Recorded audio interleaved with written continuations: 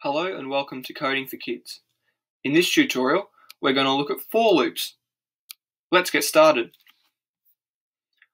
Okay, so I've opened my shell and I've opened a new file so I can write some code. I've copied in a couple of examples that I wrote earlier so I can show you what a for loop is. Basically, a for loop is a way of iterating over something for a set period of time. A good way of understanding this is looking at a few examples. In this first example, we have for I in range 11, print I. So what this is going to do is, for every time there's an I in 11, it's going to print that I. I does not mean anything. That is a variable name. We can change this to n or n, and it will still work. The syntax for a for loop is like an if statement.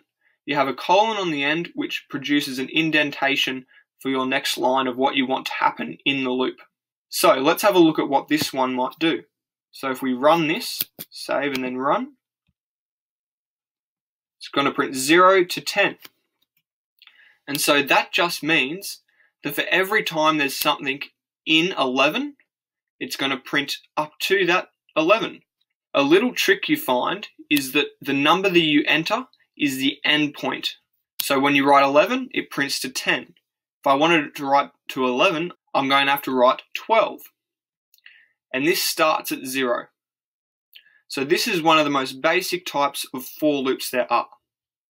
Let's look at the next type. This next type of for loop is a little bit more complicated. It's the exact same except we've got an extra term in the brackets stating what our range is. We only use the term range when we're dealing with numbers. What do you think this could mean?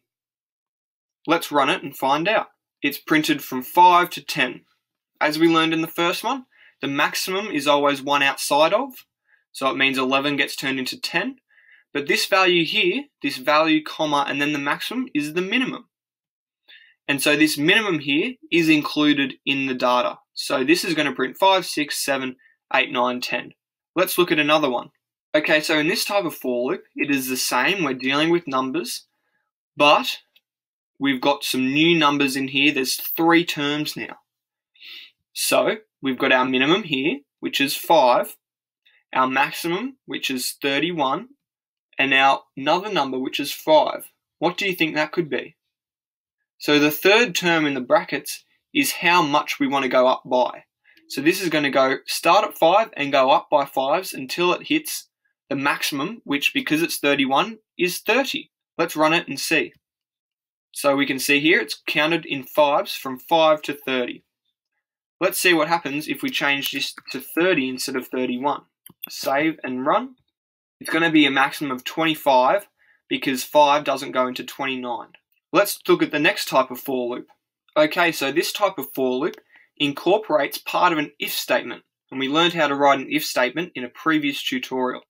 We've got a similar thing up the top here to the second one we looked at. We've got a minimum of 1, so it's not going to start at 0, it's going to start at 1. It's going to go all the way up to 10, and it's going to print them. But, as you see in an if statement, we can add an else here, and it's the same syntax as an if statement. We write else, and then the colon, and then we have an indentation at the bottom. And this is going to print, I am finished. We learned how to write a print statement in the second tutorial. This is basically going to run through the range as it did in the first one, but as soon as it runs out of numbers, as soon as it can't go past 10, it's going to print, I am finished. So let's run this and see. As you can see here, it's printed 1 to 10, it's counted from 1 to 10, and then it's gone, I am finished, because that's when the loop runs out. Let's look at the next type of for loop. So this last type of for loop doesn't use range anymore. We only use range for numbers. Here, it's the same at the start, for n in or for I in. Doesn't matter what letter you use. Now we have a word, geography. It's a long word. We're going to print n. So have a think about what this might do. Just quickly, when you have a word here, it's always got to be in inverted commas, but you don't need brackets. And this is the same syntax as all the other for loops we've looked at. Right, let's find out what it's going to do. It's printed each letter, so every time that this iterates over the word, it's going to print a new letter. And that is very similar to everything we've looked at with the numbers. You have just learnt the most common types of for loops used in Python. Thank you for watching this Coding for Kids tutorial and learning how to write a for loop. We hope to see you in the next one.